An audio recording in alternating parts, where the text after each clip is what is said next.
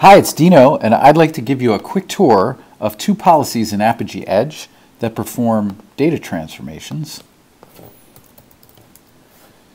One is called the XML to JSON policy, and one is called the JSON to XML policy. And I'll bet you can already tell what these policies do. Listen, if you deal with many different APIs, you're going to come upon an API that is delivering results or accepting input in a form that is not acceptable to you. So something that delivers JSON and you'd rather deal with XML, or something that delivers XML and you'd rather deal with JSON. These policies that I'm about to show you will help you deal with those kinds of conditions. So what I'm doing here is I've just created a new Apigee Edge proxy. I've set it to be a no target proxy, which means it's actually just a loopback. And what that means is requests will come into Apigee Edge. Apigee Edge will run some policies if they're configured and then return the results. I've created two flows here, one for XML to JSON, one for JSON to XML. And for each of those, I'll just attach the conversion policy. This one is XML to JSON. Let's just drop that in. And now I'll select the other flow, and I'll add in the JSON to XML policy there.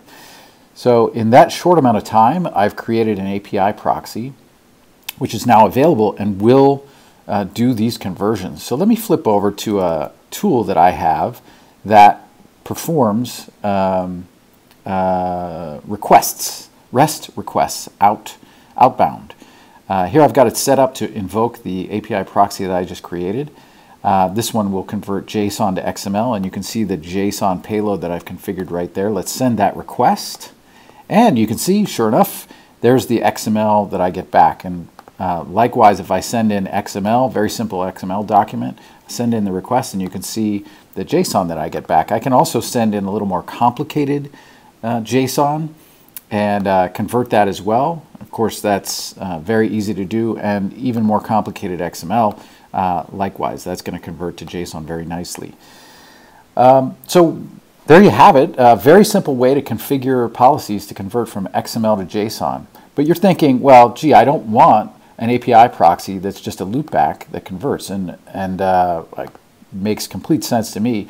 More often, you will use these conversion policies when dealing with a back-end service that is accepting or delivering data in a format that you don't wish to deal with. And to illustrate that, I've got a pre-baked API proxy that I've configured here that invokes the Yahoo weather service, which returns weather data in RSS format, which is a kind of an XML, flavor of XML. And I've actually got two flows here. One that will invoke the weather service directly without performing the XML to JSON conversion, and another flow which is identical except it performs the XML to JSON conversion.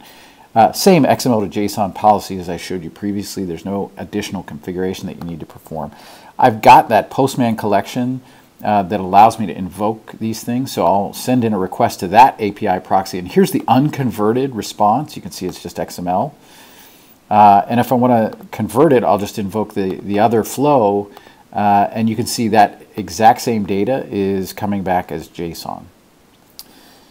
So that's it. What you've seen today is how to apply the JSON to XML and XML to JSON policies inside Apigee Edge. Thanks very much.